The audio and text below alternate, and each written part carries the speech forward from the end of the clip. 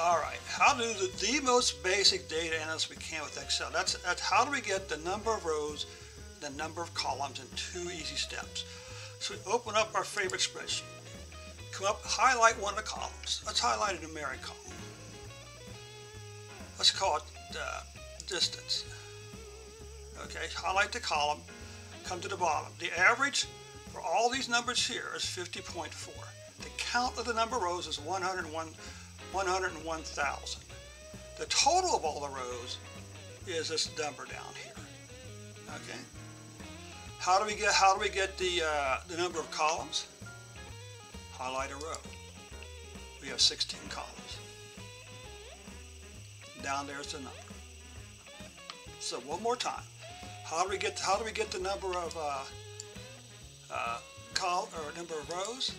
Highlight the column. Average time in seconds down here, 33,589 seconds average, 100,001 rows, and the sum of this number here is